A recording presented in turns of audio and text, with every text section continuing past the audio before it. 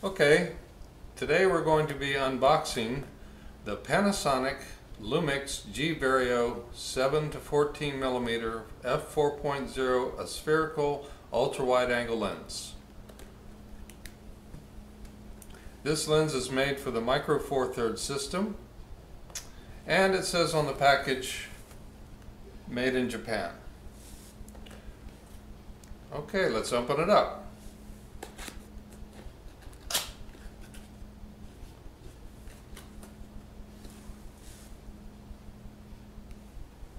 Okay, the first thing that we find inside is a cover. It looks like a pouch with the word Lumix on it. I'll look at that in a minute. Next thing we find is the manual.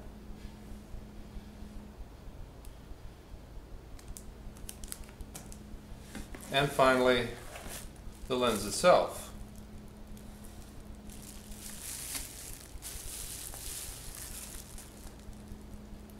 Nicely packaged bubble wrap, and also some protective fabric.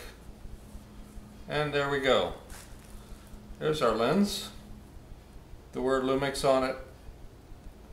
It has covers for the rear and the front. And as you can see, it has a extended element in the front that sticks out beyond the body of the lens, and that's protected by this built-in lens hood that is non-removable.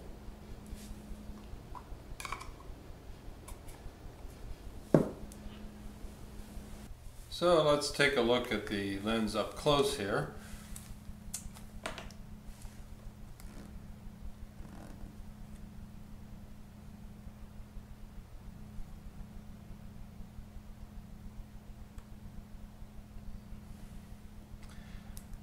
First thing we notice is that it has markings for the amount of zoom.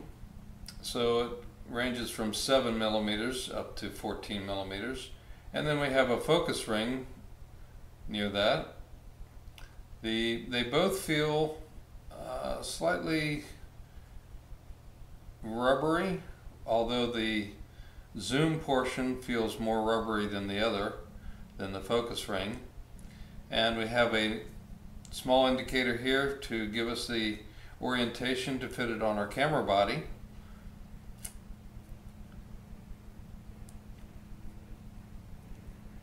Here in detail, it gives the model number, made in Japan, and that it's for a Micro Four Thirds system. On the lens front, it says G Vario 1-4, 7-14 a spherical, and the word Lumix.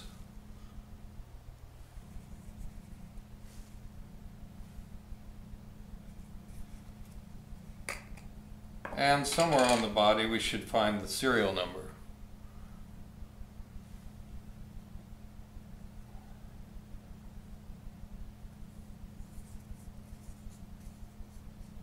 There's the serial number etched in this small ring next to the mount.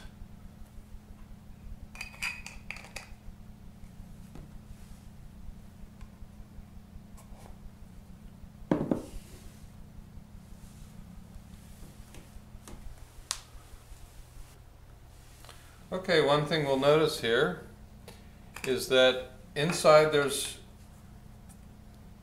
terminals, electronic terminals that connect to your camera body that transmit data back and forth between the lens and the camera, detailing information such as focus and how wide or narrow your wide angle is.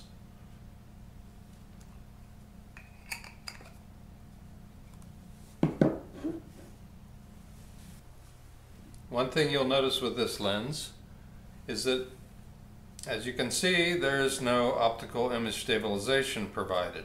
In fact, there's no image stabilization provided whatsoever.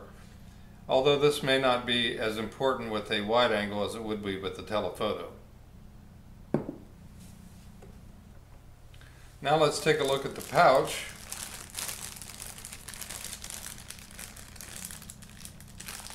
This provides some amount of protection for the lens, although it's not for rugged use.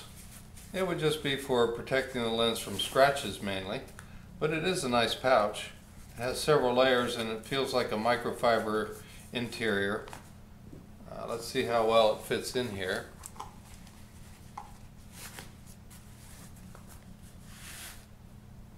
Very nice. Okay, and also we have the manual.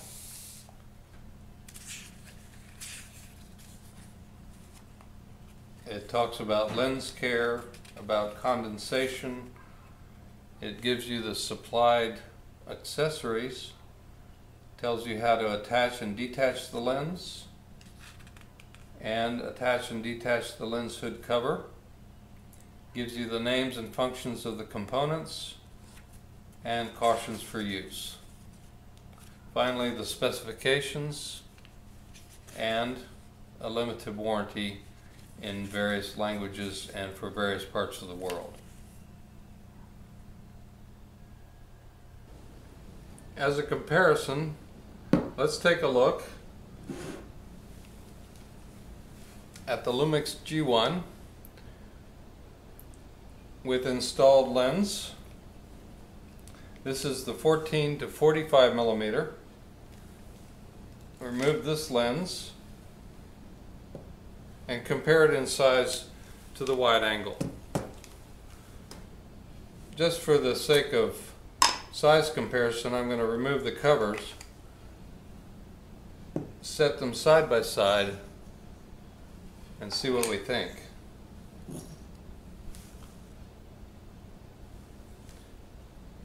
They're almost identical in size, almost the same diameter, and as far as length is concerned, without the lens hood, the two would be nearly a match. So when you're using it, other than the fact that you can't remove the lens hood, so your length is a little longer than the 14 to 45, it's still about the same lens in size and weight. The 14 to 45 is slightly lighter in weight.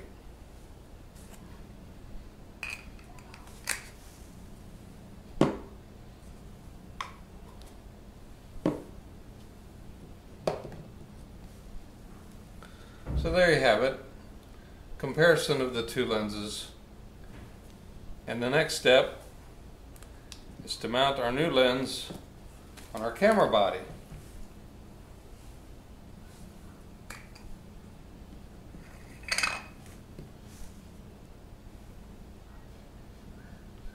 We match up our marks, twist on, and we're done.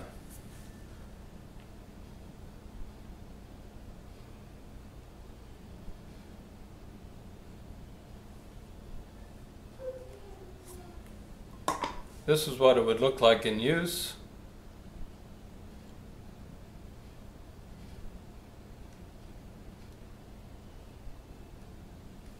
Slightly longer with the lens hood on, but otherwise nearly identical in size to the standard lens 14 to 45.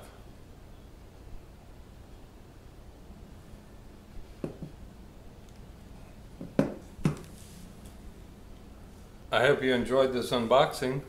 Thank you for watching.